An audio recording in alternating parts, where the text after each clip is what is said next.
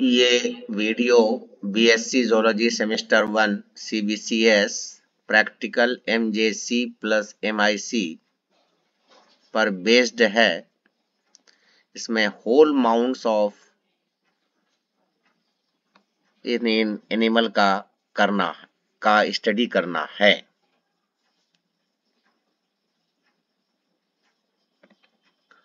Study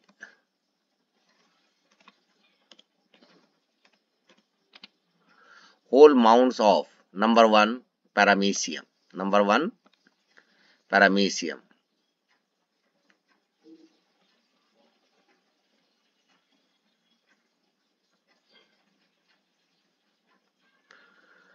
ये paramecium का actually whole mount ये डायग्राम है। ये इस तरह से ये डायग्राम दिखाई दे रहा है और क्लियर समझने के लिए ये डायग्राम मैंने डाला है।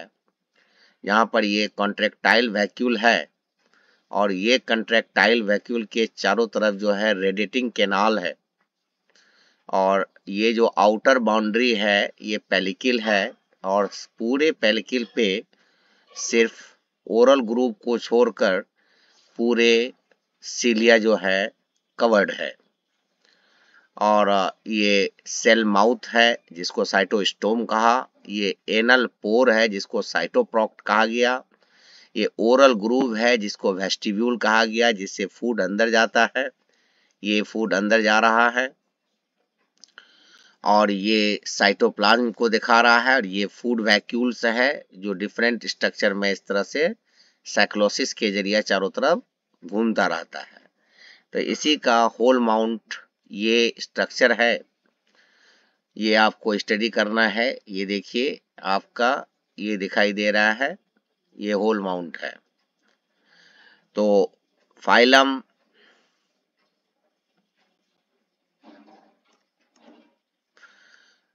क्लासिफिकेशन जो है फाइलम सिलियोफोरा जिसको हम सिस्टमैटिक पोजीशन कह सकते हैं।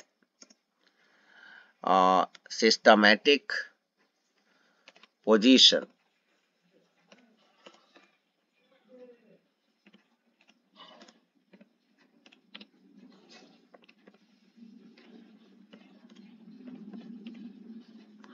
ये सिस्टमैटिक पोजीशन है सीलिया का। फाइलम सिलियोफोरा क्योंकि इसमें सीलिया पाया जाता है। Class oligo हाइमेनोफोरा phoria. Order पेनिकुलिडा। Family पैरामीसीडी। Genus paramecium, क्योंकि ये साइंटिफिक नेम है इसलिए इसको इटैलिक लिखना है। और species paramecium caudatum, paramecium caudatum ये मोस्ट कॉमन स्पेसीज है पैरामीशियम कॉडेटम, ये इसका क्लासिफिकेशन है। Features, they are ovoid, sleeper और सिगार शेप्ड, इसीलिए इसको स्लीपर एनिमल कूल भी कहते हैं। इसीलिए इसको क्या कहते हैं? Sleeper animal Kiul.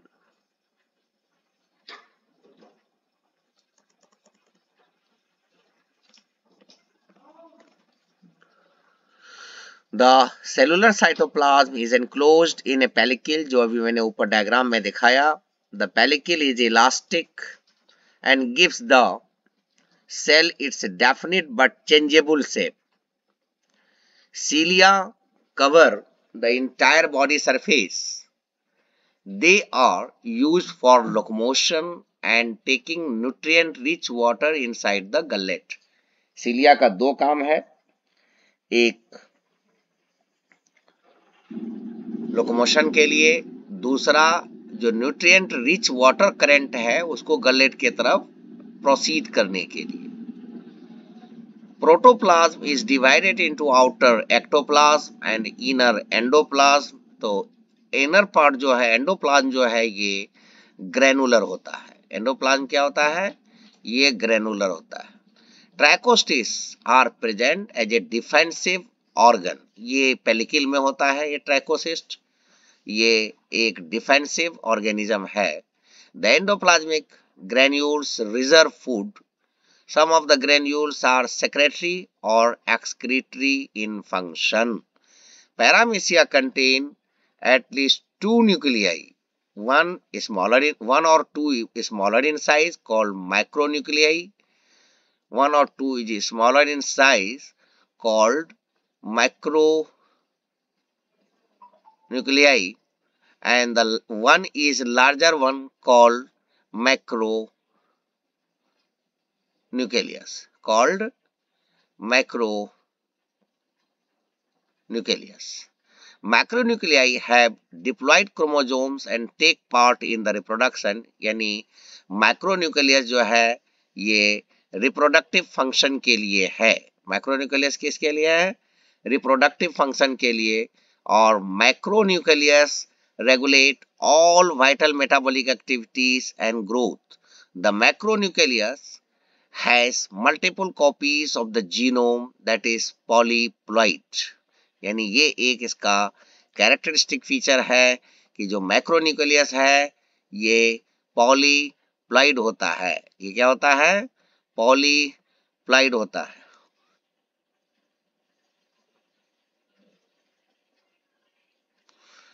Contractile vacuoles are present and their number varies from species to species.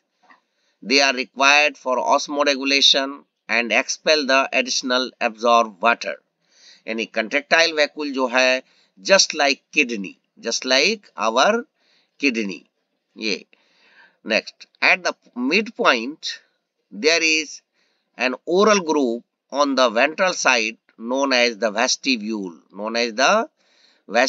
जिस तरह से हम लोगों का वेस्टिब्यूल है वैसे इसका भी जो ओरल ग्रूव है उसको वेस्टिब्यूल कहते हैं। Food is drawn inside the cell due to coordinated movement of cilia. यानी cilia के जो coordinated movement होता है उसकी वजह से food drawn होता है। The oral groove opens in the mouth known as cytostome and to the gullet or pharynx. There are numerous food vacuoles present for digesting food. Food vacuole में बहुत सारे होते हैं जो फूड डाइजेस्ट करने में मदद करता है। There is an anal pore present on the ventral surface in the posterior half of the cell known as cytoproct or cytopygy cytoproct or cytopygy, which helps in the digesting undigested food, जो undigested food को बाहर निकालने में मदद करता है। Paramecium caudatum is the most common and well known species of the genera paramecium. Next है Taenia solium.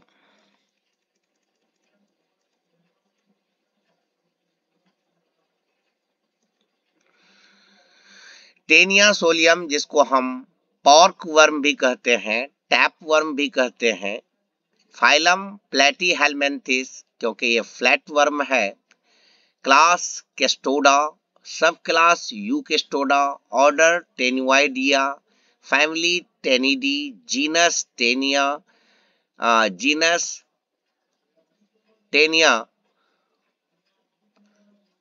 And species solium.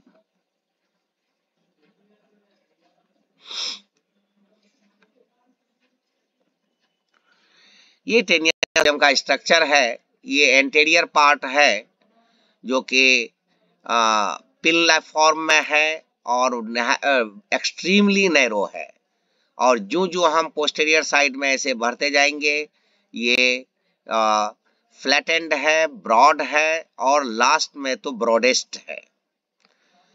तो चूंकि ये फ्लैट बॉडी है इसीलिए ये फाइलम प्लेटीहेलमिन्थिस में रखा गया है और इसीलिए इसको फ्लैट वर्म भी कहते हैं।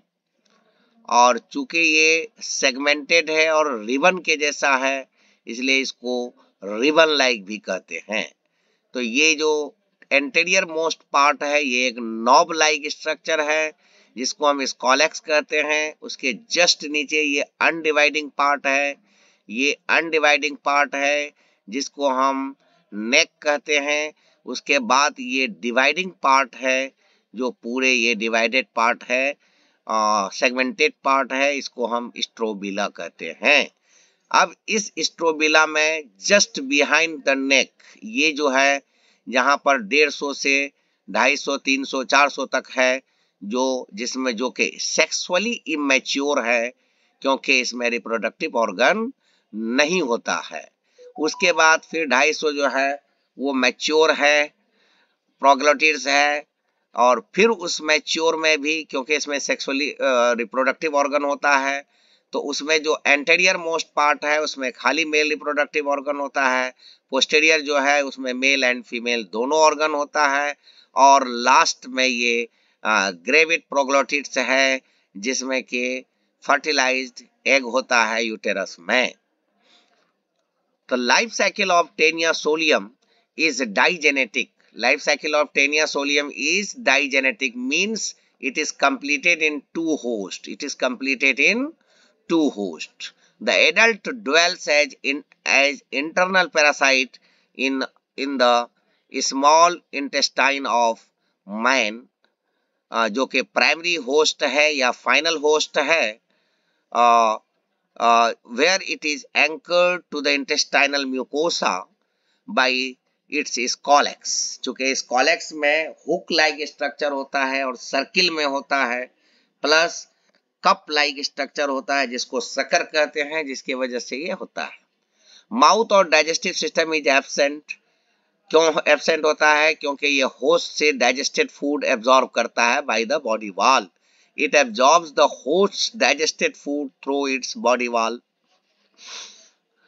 The larval stage is found in the tissues of a secondary or intermediate host। जो पहला जो है वो पिग है जो कॉमन है, और कभी कभी dog and sheep and monkey etcetera में भी होता है। It's distribution is cosmopolitan. चूंकि ये हर जगह पाया जाता है इसलिए इसको कॉस्मोपॉलिटन वर्ड यूज किया गया है। Taenia solium is opaque.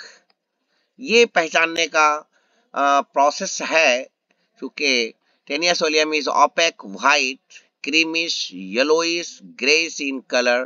पहले जो है ये ओपेक व्हाइट कलर का होता है, लेकिन कुछ जो है ये creamish and yellowish greyish in colour होता है।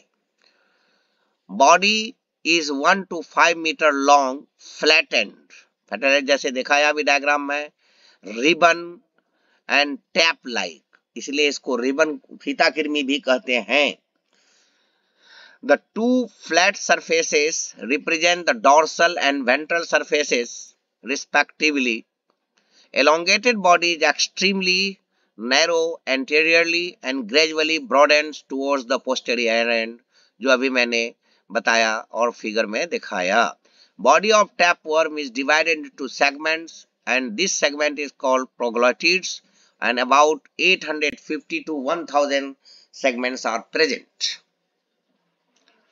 Segmentation of tapeworm is called pseudometamerism in contrast to the true metamerism of annelids and arthropods. Body is divisible into three distinct parts: scolex, neck is unsegmented, and strobila is segmented. Strobila divided into immature, mature and gravid proglottids।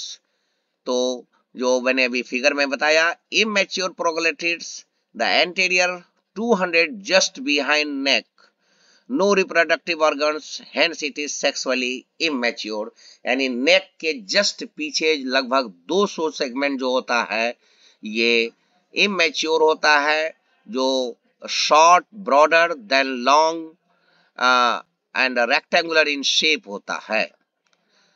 दूसरा है mature प्रोग्लेटिड्स, जो उसके पीछे 405 जो middle part बनाता है, large and squarish shape होता है। इसको फिर दो पार्ट में बांटा गया है। The anterior 100 to 150 contains only male reproductive organs, and the posterior 250 contains proglatids, contains both male and female reproductive organ. And the third type is ripe or gravid proglatids. The oldest and the last 150 to 350 proglatids up to the posterior end of the body. Up to the posterior end of the body are termed gravid or ripe. They are longer than broad in outline. They contain uterus with fertilized egg. तो इस तरह से इसकी हम explanation करेंगे.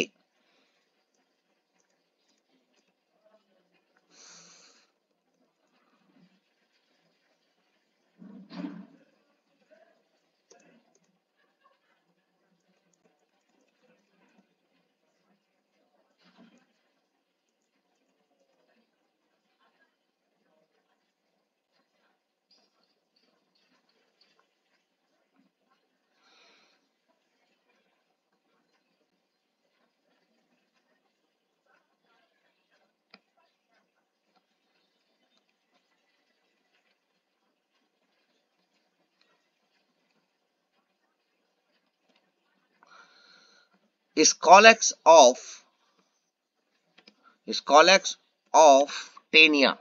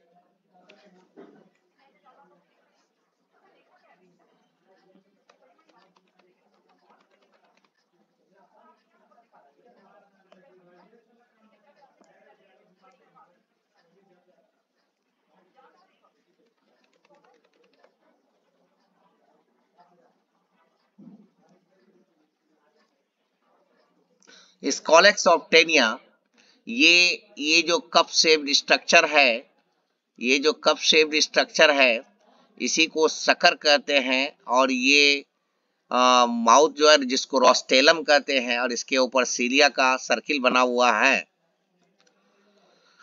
Scolex is the anterior end of body, top most पे है। It is not like बाइरेडियली symmetrical, it appears roughly quadrangular, जो अभी फिगर में दिखाया। The apex is a prominent rounded mobile cone called rostellum, जो अभी मैंने फिगर में दिखाया उसको रोस्टेलम कहते हैं, जो लगभग राउंडेड है। It is armed with 22 to 32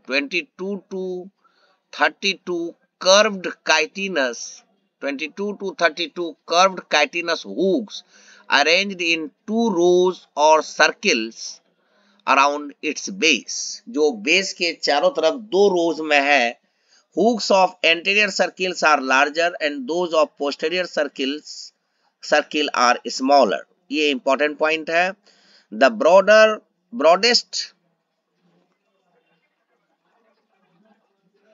broadest part of Scolex bears four hemispherical, highly muscular suctorial organs, जिसको the true suckers or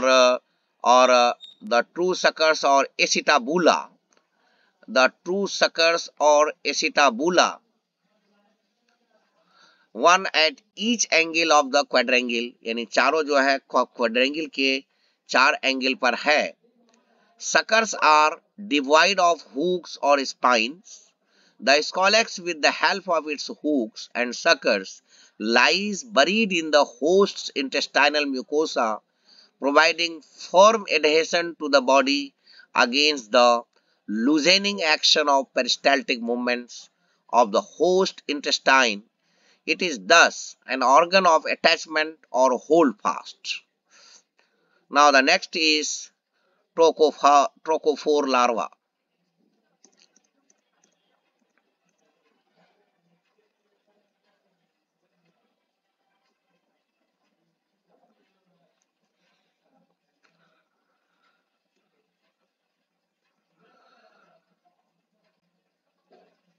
ये ट्रोकोफोर लार्वा है।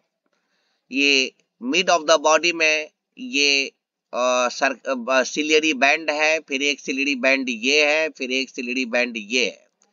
तो एनस के चारों तरफ, मिड में और मिड के आगे पीछे, इसी का हिस्टोलॉजिकल डायग्राम ये है और ये है।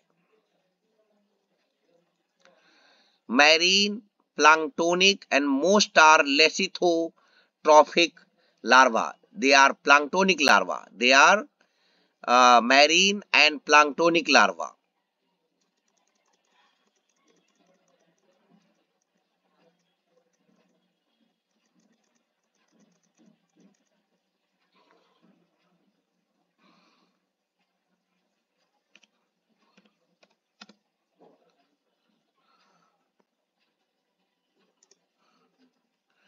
The anterior end of the body is broader than the posterior end and it exhibits bilateral symmetry. Mouth, alimentary canal and anus present. The mouth is situated near the mid-ventral line of the body and leads into the sac-like stomach and proceeds as a narrow alimentary canal. Both the walls of the alimentary canal extending from mouth to anus are lined by cilia. The canal ends in an anal aperture at the posterior tip of the body. Two prominent bands of cilia encircle the body, and in certain forms a third band may be present. These ciliary bands are used in locomotion and feeding. A circlet of strong locomotor ciliary band called the pre-oral circlet or prototroch encircle the body around the middle and lies above the mouth, and the metatroch, which is a ciliary transverse ring behind the mouth. The prototroch arises from special cells called trochoblast blast called trochoblast. There is often a second circlet of cilia around the pygidium or anus called the telotroch.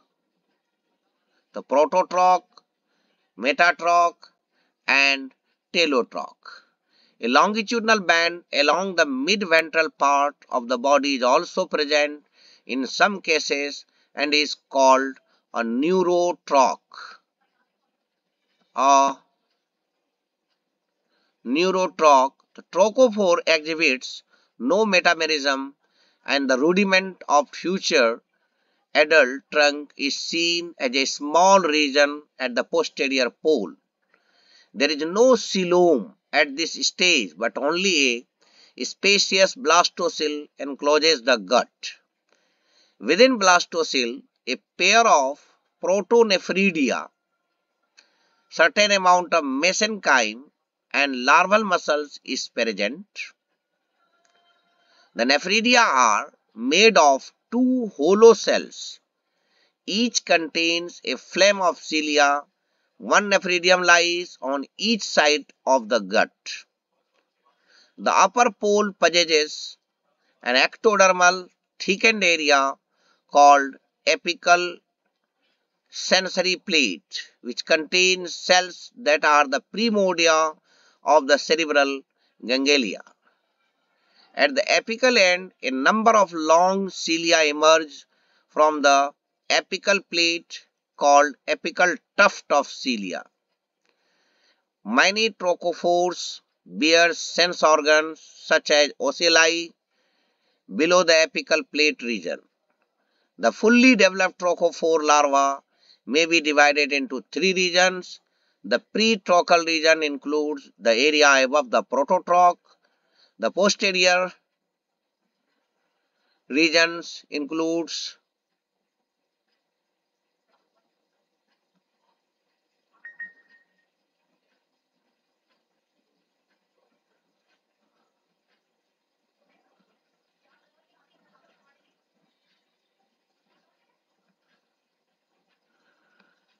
the posterior region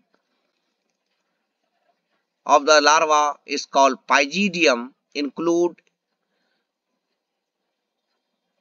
telotroch and anal area, and the middle region is called growth zone, includes the area between the mouth and telotroch. I wish you all the best. Thank you.